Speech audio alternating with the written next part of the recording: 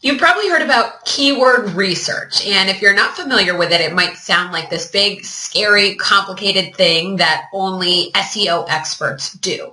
That's not the case. It doesn't have to be super complicated, and keyword research is actually a great way to get ideas for new posts on your website that are going to help you get better and higher search rankings in Google. So today I'm going to show you the easy way to start using Google's keyword research tool to get ideas for posts on your site.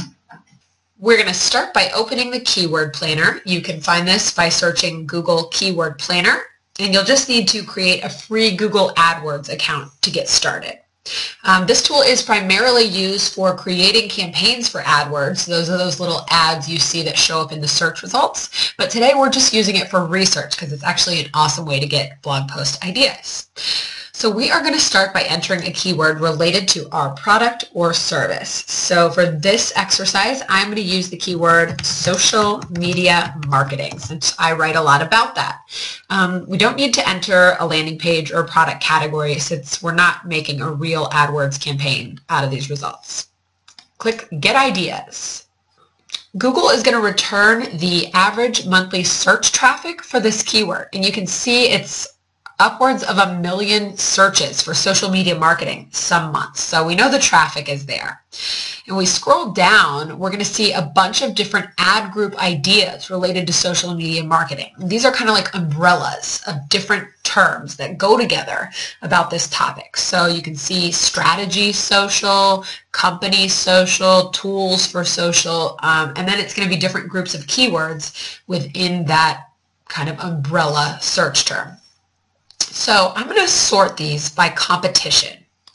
And what that means is how many other people are out there trying to rank for this same keyword. Now you can see media courses, high competition, media help, high competition. I'm going to go the other way and rank it from low to high. And the point of this is to find low competition keywords that have a high number of average monthly searches. That means a lot of people are searching for this topic, but there's not a lot of resources out there about it. And that's where the opportunity lies for your blog. So this looks like a good category. 500,000 searches per month, low competition. Let's check out the social media ad group. And you can see we've now got a whole bunch of different keywords related to social media that are low competition and high search volume. So, for example, social media trends. 3,600 people search this each month, but there's low competition, not a lot out there. So I might write a post about social media trends and scatter that keyword throughout the post so I can start to rank for it in Google. And if it's a great post with a lot of useful information, it's going to start showing up in those 3,600 search results.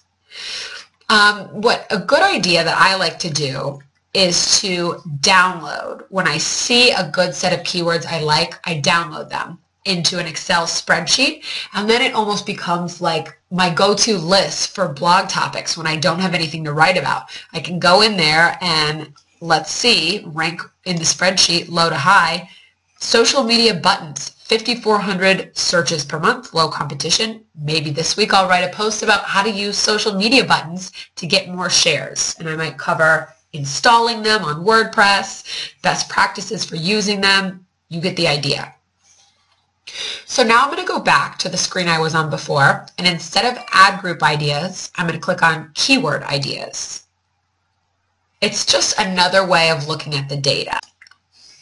And I'm going to rank them again by competition. I want it to go low to high. And you can see some of these are not going to be worth pursuing. The social media why. Why is social media marketing? Some of these aren't going to make sense. And with only 10 searches per month, they're not going to make sense to write about.